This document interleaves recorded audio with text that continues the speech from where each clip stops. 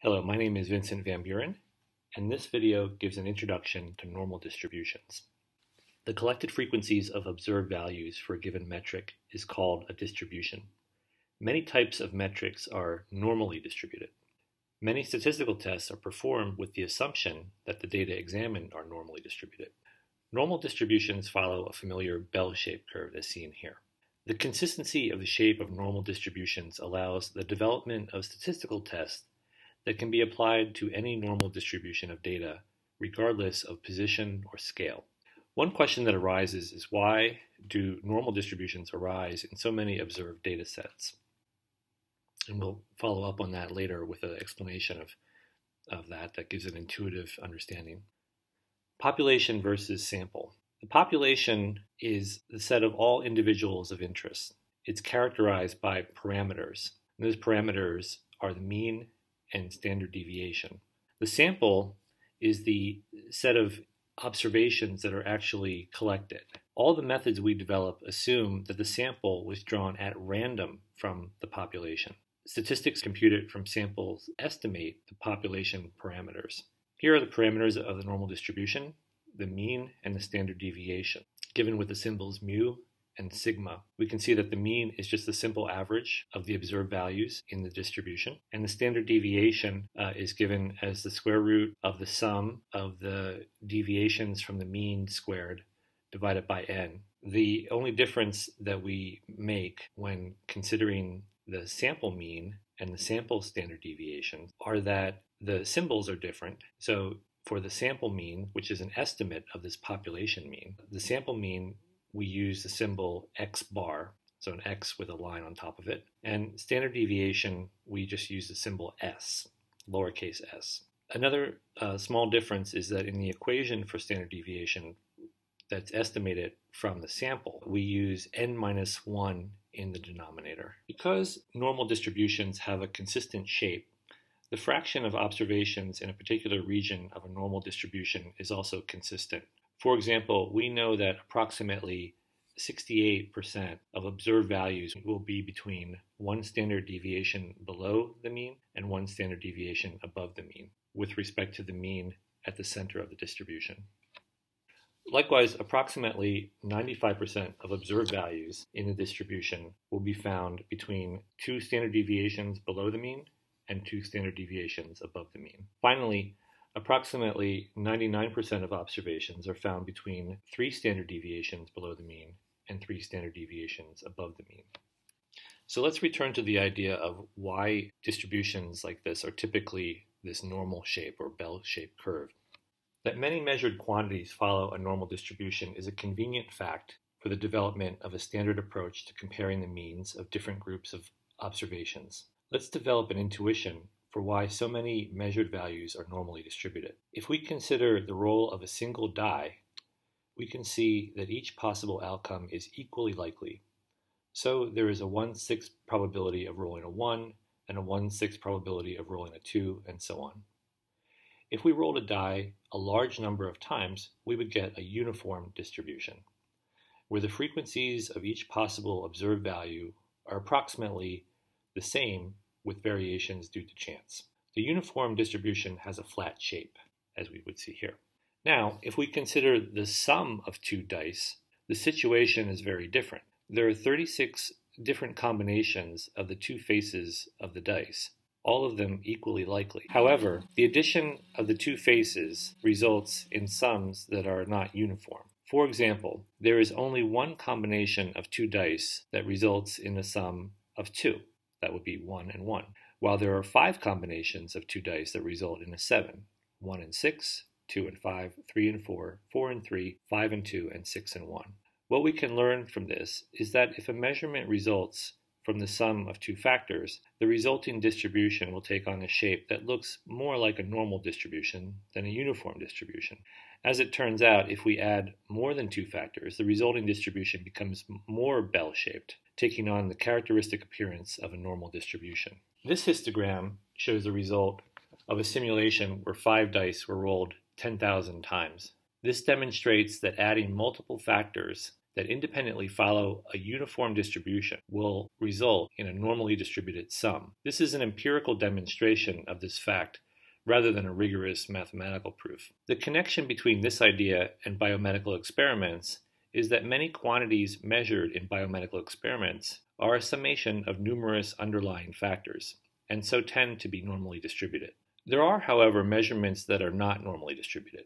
If the assumption that data are normally distributed is strongly violated, then it may be necessary to use different approaches for characterizing the distribution and for making comparisons between groups. The top distribution in this figure is positively skewed, where the mean is higher than where the peak of the distribution occurs, and there is a longer tail on the right. Below that is a normal distribution.